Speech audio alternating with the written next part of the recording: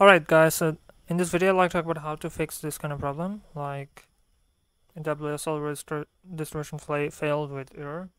So in order to fix that, you have to open the command shell. So you're gonna go to start menu and type cmd, or I don't know, whatever command shell you have, and run as administrator, press yes, and then type here bash, then hit enter. Once it processes, then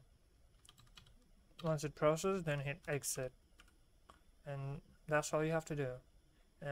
Another thing you can do is to uninstall the Windows Linux console.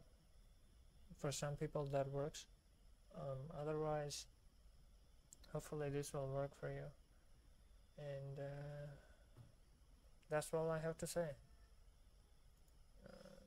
Thanks for watching. Have a nice day.